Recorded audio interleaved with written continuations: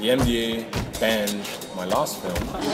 Everybody, stay calm. Here's a gun. But last year, when the Singapore International Film Festival was revived, the MDA was the major supporter of that festival, and Unlucky Plaza was picked to open the festival.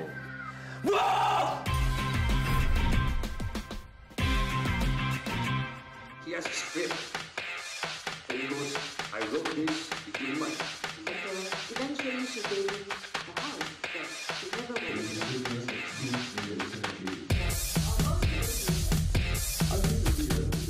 The band affected me and influenced me in some way, but how exactly is difficult to articulate. I think it changes. At first I was obviously angry and I felt very unfairly treated because there was no good reason to ban the film other than the hypersensitivities of certain viewers, and they read the film wrongly.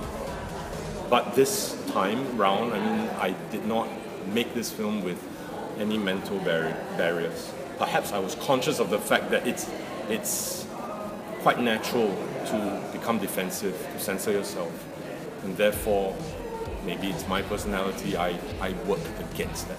I did not consciously pull anything or sort of soften or sanitize any scene or character or dialogue. No! You fuck! Why the fuck are you? I was just trying to... Hey! You're grabbing me!